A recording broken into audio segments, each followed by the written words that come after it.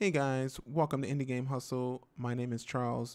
Real quick, in this video, I wanted to make a really quick update to our last video where we were setting up the notification basically for whether you're using joystick or keyboard. Now, in the part where it says trigger, before, if you look inside the conditions, I have some additional things down here. This is pretty much like else. And I realized, of course, I do not need this. And so I think that may have been something I was testing at the time, but I tested it and it seems like it's not necessary here.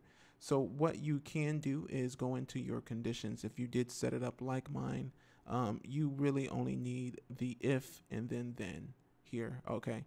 You will not need necessarily anything underneath here. So what I'll do is just go ahead and go into conditions, and I would say go to the plus, the X, and just kind of delete those. And then I will go in here and get rid of the action that is empty, as you can see there, and just hit delete. And then I'll do the same thing for this condition as well. So what I would do is just hit that, and hopefully this is indeed the case on all of them. I'll just hit delete. And I'm just going to do that on every single one. And I just wanted to make sure that we're all on the same page, just in case you are following along that closely. And I'll go ahead and hit delete there. And I will go into these conditions and hit rid of it, because I want to show pretty much every step as much as possible with this. I don't want to skip anything or anything like that. So I'm just going to go ahead and get rid of those, get rid of that unnecessary action.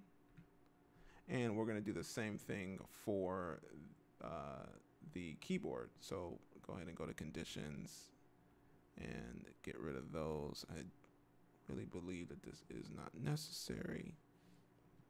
And I'll go to the conditions of this one. And I will get rid of these actions here, which is empty, as you can see. Conditions, delete, or get rid of these extra ones at the bottom. Go down here and just hit delete on this action. Got just two more left. And I'll just get rid of these. Whoops. Get rid of this. And then delete this. And then the last one. And we'll test it. I'll test it right now and just make sure that indeed that is something we don't need. And then I'll just go ahead and hit that.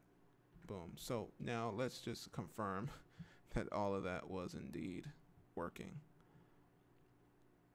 All right. So I'm going to get rid of whatever's going on there. All right, great. So obviously, this is the keyboard. All right, so if I pick up the controller and I hit the jump button, joystick is alive. Great, that's working. If I go back to the mouse and attack, keyboard is active. And if I hit another button like crawl, joystick is active. Get back up. We're good to go. All right, perfect, guys. All right, I just wanted to show you that you didn't need that bottom part, and great. All right, so I'll see you guys in the next video. Hey guys, thanks for tuning in. For the next set of videos, I'll be releasing one every day at 10 a.m. Eastern Time. So to stay up to date on the latest 3D platforming tutorial, feel free to subscribe to the channel. If you'd like to support, you can find me on Patreon, or of course you can hit me up on Discord. I like to talk about whatever project you guys are working on. Of course, thanks for hanging with me. Your support is always appreciated. As always, remember, never give up and keep moving forward. Peace.